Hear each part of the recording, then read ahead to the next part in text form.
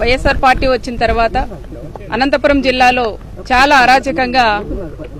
అరాచకాలన్నీ కూడా సృష్టిస్తున్నది అని మీకు కూడా తెలిసే ఉంటుంది. ఈరోజు ముఖ్యంగా ఇక్కడ ఎస్పీ గారిని కూడా కలవడానికి కారణం కళ్యాణదుర్గంలో ఒక రైతు పొలంలో దానిమ్మ చెట్లన్నీ కొట్టడం గాని, అదేవిధంగా రాయదుర్గంలో జరిగిన విషయాలు ఎస్పీ గారికి తెలియజేయడానికి కానీ, ముఖ్యంగా నా నియోజకవర్గంలో, నా పంచాయతీలో, నా గ్రామంలో నసనకోట పంచాయతీ అంటేనే మా 9 గ్రామాలు ఒక కుటుంబ సభ్యులుగా ఉండేవాళ్ళం. అలాంటి గ్రామంలో వైఎస్ఆర్ పార్టీకి సంబంధించిన నాయకుడు ఎవరైతే ఇక్కడ ఎమ్మెల్యేగా ఉన్నారో, రాప్తాడు ఎమ్మెల్యే, ఆయన అనవసరంగా ప్రతి గ్రామంలో కూడా గొడవలు సృష్టించి గ్రూపుల రాజకీయాలు కూడా చేస్తున్న విషయం చాలా గ్రామాల్లో కూడా చేస్తున్నారు.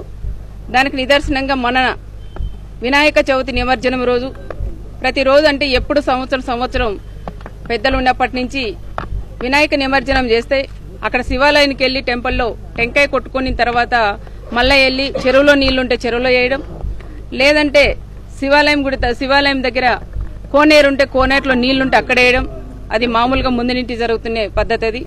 ఆ విధంగా మొన్న కూడా వెంకటాపురం గ్రామస్తులు కూడా అక్కడ తీసుకెళ్లి వినాయకులను తీసుకెళ్లి అక్కడ నిమజ్జనానికి వెళితే అనవసరంగా వైఎస్ఆర్ పార్టీ వాళ్ళని రెచ్చగొట్టి ఆ గ్రామంలోకి వచ్చినారని దౌర్జన్యంగా కట్టెలు తీసుకొని కొట్టడం కూడా జరిగింది.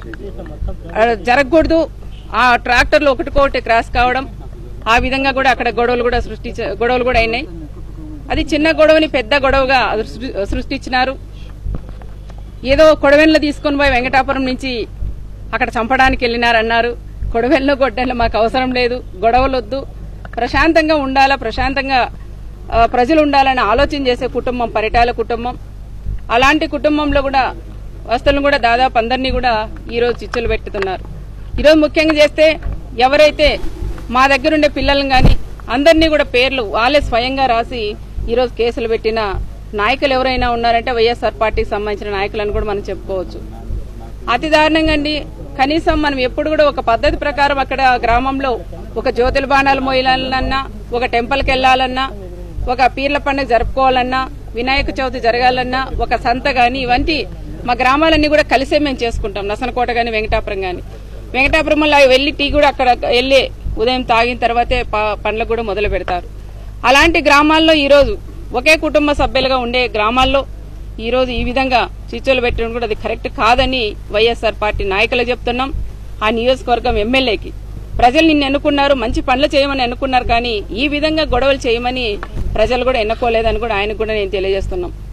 మన ఆ కేసులు పెడితే అరెస్ట్ చేయాలని మన డీఎస్పీ గారు కానీ, ఎస్ఐ గారు కానీ, సిఐ గారు కూడా చెప్పి మాకు ప్రెజర్ ఉంది, వెంటనే మీరు సరెండర్ చేయమంటే రాత్రి 11:45 5 మందిని నేను సరెండర్ చేసినాం 5 రోజుల క్రితం. కానీ ఆ తర్వాత మళ్లీ మరుసటి రోజు మా ఇంటి దగ్గరకు వచ్చి కూర్చొని మళ్లీ పెట్టాలి మిగతా వాళ్ళంటే 16 మంది మీద పెడితే మిగతా వాళ్ళని కూడా నేను అక్కడ సరెండర్ చేసినాం. కానీ ఈ రోజుకి దాదాపు 4 రోజులు పూర్తి అవుతా ఉంది. ఈ రోజు కూడా ఇంకా కోర్టుకు పెట్టలేదు. ఎవరైనా సరెండర్ చేసిన తర్వాత 24 గంటల సేపు లోపు వాళ్ళకి పెడతారు. రాత్రి అర్ధరాత్రి పూట 1 గంటప్పుడు మా వాళ్ళని తీసుకెళ్లి ఎక్కడ పెట్టారో కూడా తెలియదు. మరి ఇద్దరికి ఒకే కేసు పెట్టారు. మా ఇక్కడ తెలుగుదేశం వాళ్ళకి కానీ వైఎస్ఆర్ వాళ్ళకి కూడా గొడవల్లో ఎవరైతే ఉన్నారో వాళ్ళిద్దరికి సమానంగా కేసులు పెట్టినప్పుడు మరి సమానంగా వాళ్ళని కూడా తీసుకెళ్లాలా. కానీ ఆ విధంగా కాకుండా ఒక తెలుగుదేశం పార్టీకి సంబంధించిన వాళ్ళు, పరిటాలకు సంబంధించిన వాళ్ళు మాత్రమే మీరు కేసుల్లో తీసుకెళ్లి మీరు సరెండర్ చేయమంటే మీ మీద ఒక నమ్మకంతో, గౌరవంతో నేను చేసిన తర్వాత వాళ్ళని మీరు కోర్టుకు సరెండర్ చేయాల. ఈ రోజుకి వైఎస్ఆర్ పార్టీ వాళ్ళు మీ స్టేషన్ చుట్టూ మీ దగ్గర ఊర్లో అంతా తిరిగి అన్ని చేస్తా ఉంటే కూడా వాళ్ళని ఇంతవరకు కూడా అరెస్ట్ చేయలేదు. మరి ఇది ఎక్కడ న్యాయం అండి? ఎంత అన్యాయం! అదే ఇంకా డీఎస్పీ గారిని కూడా నిన్న ఫోన్ చేసి అరిస్తే జిల్లాలో ఎక్కడ జరగనంత నసనకోటలో జరిగిందమ్మా అంటారు. ఎక్కడ జరిగిందండి? తోపుదుర్తో ఒక ఆడ మనిషిని అక్కడ ఎమ్మెల్యే వాళ్ళన్న రాజారెడ్డి గారు ముందే మా వాళ్ళని ఆడవాళ్ళని కూడా ఎంత దారుణంగా కొట్టారంటే అంత దారుణంగా ఇంట్లోకి దూరి తల్లి, కూతుర్ని, భర్తని ముగ్గురిని కూడా ఇంత దారుణంగా కొట్టారు. కానీ ఈ కేసు మాత్రం మామూలు కేసు అంట. కానీ నసనకోటలో గాయం తగిలినది మాత్రం చాలా పెద్ద కేసు, చాలా జిల్లాలో ఎక్కడ కూడా జరగలేదని చెప్తారు. ఈ విధంగా కొడతారండి ఆడవాళ్ళని. ఈ రోజు తోపుదుర్తిలో వాళ్ళు ఎమ్మెల్యే అయినప్పటి నుంచి ప్రతిరోజు గొడవలే, ప్రతిరోజులో కేసులే. ఎప్పుడు చూసినా వాళ్ళు జైల్లో ఉంటున్నారు. రాత్రిపూట అర్ధరాత్రి వచ్చి తలుపులు తట్టి మమ్మల్ని కొడతారేమన్న భయంతో కూడా ఈ రోజు తోపుదుర్తి గ్రామంలో కూడా బతుకుతున్నారు. కానీ మీరు పని చేయడానికి, మీకు అభివృద్ధి చేయడానికి ఎమ్మెల్యేలు ప్రజలు మిమ్మల్ని గెలిపించారు కానీ ఈ విధంగా గ్రామాల్లో చిచ్చులు పెట్టమని చెప్పలేదండి. ఇదే కాకుండా మొన్న చూస్తే ఎస్ఆర్ఓల్ది వాళ్ళది గొడవ చేసి అది కూడా పరిటాలోల్దంట. ఆయన చందు అంట. ఆయన ఏం మాట్లాడుతున్నారు అసలు అర్థం కాదా? రైతులు ఏదో భూములు లేదండి, ఇది కూడా పరిటాలోది, ఇది ఎస్ఆర్ఓలు వాళ్ళు బినామీలు. ఏంటండి ఏం మాట్లాడుతున్నారు అసలు? మీకు నోటికి ఏదొస్తుందో మాట్లాడమేనా? ఏంటి బినామీలు ఏంది? వాళ్ళ ముందు నుంచి కూడా వాళ్ళు వర్కులు చేసుకుంటూ వాళ్ళకి ఒక కంపెనీ ఉంది, వాళ్ళు దాని మీద నడుపుకుంటున్నారు.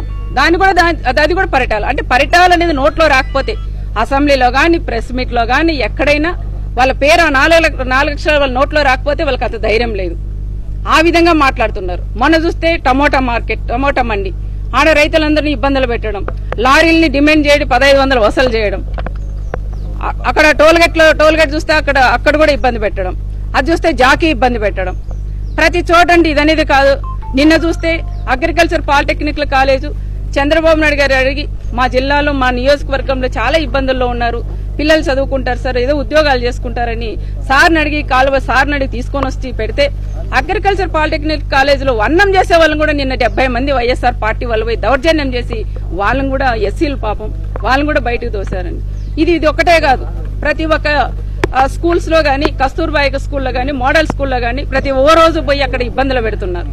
మాకు ఇంత ఇస్తారా లేదా, లేదంటే కేసులు పెట్టాలి, లేదంటే మిమ్మల్ని బయటికి పంపించాలని. ఇంత దారుణమైన ప్రభుత్వం ఎక్కడా చూడలేదు. అక్కడేమో జగన్మోహన్ రెడ్డి గారు ఫ్యాక్షన్ లేకుండా, గొడవలు లేకుండా ప్రశాంతంగా చేయాలని ఆయన అంటున్నారు. కానీ ఇక్కడ కింద స్థాయిలో మాత్రం చాలా దారుణంగా ఎమ్మెల్యేలు వాళ్ళ ప్రవర్తనలు గానీ, వాళ్ళు చేసే విధానాలను కూడా ఒక్కసారి అక్కడ ఉండే సీఎం గారు కూడా ఇది గమనించాలని కూడా సీఎం గారిని కూడా నేను కోరుకుంటున్నాం. ముఖ్యంగా ఏది ఏమైనా మా నియోజకవర్గంలో జరుగుతున్న అరాచకాలు ఇవన్నీ అడ్డుకోవాలనే దాని మీదే మన ఎస్పీ గారిని కూడా అడిగాం. ముఖ్యంగా చెప్పాలంటే ఎస్పీ గారు వచ్చిన తర్వాత అనంతపురం జిల్లాలో ఏ చిన్న గొడవలు లేకోకుండా ఆయన వరకు ఆయన బాగా కరెక్ట్ గా చేస్తున్నారు ఎస్పీ గారు. అదే స్థాయిలో కింద వాళ్ళు ఎస్ఐ నుంచి డిఎస్పీ దాకా వాళ్ళు కూడా చేస్తే ఇంకా జిల్లాలో ఈ చిన్న గొడవలు కూడా లేకోకుండా ప్రశాంతంగా ఉంటుందని మేము ఎస్పీ గారిని కూడా కోరాం. ఎస్పీ గారు కూడా వాళ్ళు కూడా చెప్పాలని ఎస్పీ గారిని కూడా కోరుతున్నాం. ఎస్పీకి మాత్రం 100-150 మార్కులు వేయచ్చు. మంచి ఎస్పీ వచ్చారు జిల్లాకి, కానీ కింద స్థాయి వాళ్ళు ఆ విధంగా లేరు. రాంగ్ ఫీలింగ్ ఏమైనా ఇస్తారు, రాంగ్ ఏమన్నా చెప్తున్నారేమన్నా, అది కొంచెం అది కూడా మాకు డౌట్ గానే ఉంది. దానికని ఎస్పీ గారిని అది కూడా మీరు కొంచెం తెలుసుకోవాలని ఎస్పీ గారిని కోరింది కూడా జరిగింది. ఈరోజు డిఎస్పీ గారు కూడా చెప్తున్నాం. డిఎస్పీ గారు ధర్మవరం డిఎస్పీ గారు మాట్లాడే పద్ధతులు కూడా కొన్ని మార్చుకోవాలని కూడా ఆయనకు కూడా నేను తెలియజేస్తున్నాం. ఏదైనా బోత్ సైడ్ ఇద్దరిని సమానంగా చూడాలి, కానీ ఒక్కొక్క విధంగా చూడకూడదు. ఇది పార్టీలు మా గవర్నమెంట్ ఉన్నప్పుడు నేను మంత్రిగా ఉన్నాను, ఎవరిని కూడా నేను ఇబ్బంది పెట్టిన పాపాను పోలేదు. వాళ్ళకి వీళ్ళకి అందరికీ కూడా నేను కరెక్ట్ గానే న్యాయం చేశామని ప్రత్యేకంగా పోలీస్ అధికారు అయిన డిఎస్పీ గారికి కూడా తెలియజేసుకుంటూ, ఏదైనా మాట్లాడినప్పుడు కూడా ఆలోచించి మాట్లాడాలని డిఎస్పీ గారికి కూడా తెలియజేస్తున్నాను. ఇది ఫస్ట్ టైం అని ఆయనకు కూడా నేను తెలియజేసుకుంటూ, ఎందుకంటే ఎస్పీ గారి మీద ఉండే ఒక నమ్మకం, ఒక గౌరవంతో నేను కూడా నేను మాట్లాడలేకపోతున్నా. తప్పకుండా ఈసారి ఏదైనా మా వాళ్ళని ఇబ్బంది పెడితే మాత్రం మేము కూడా ఊరుకోం. తెలుగుదేశం కార్యకర్తలు, అనంతపురం జిల్లాలో ఉండే తెలుగుదేశం కార్యకర్తలను ఎవరిని ఇబ్బంది పెట్టినా మేమందరం కూడా వాళ్ళకైతే ముందుంటామని ప్రత్యేకంగా కూడా తెలియజేసుకుంటూ, అందరూ కూడా ధైర్యంగా ఉండాలని కూడా నేను తెలియజేసుకుంటూ సెలవు. వార్తా వాణి న్యూస్ ఛానల్ ఎప్పటికప్పుడు రాజకీయ, సినీ విశేషాలు, స్పోర్ట్స్ మరియు సాంకేతిక పరమైన మరెన్నో విషయాలను మన ముందుకు తెస్తుంది. మరింత సమాచారం కొరకు వార్తా వాణి న్యూస్ ఛానల్ ని సబ్స్క్రైబ్ చేయండి.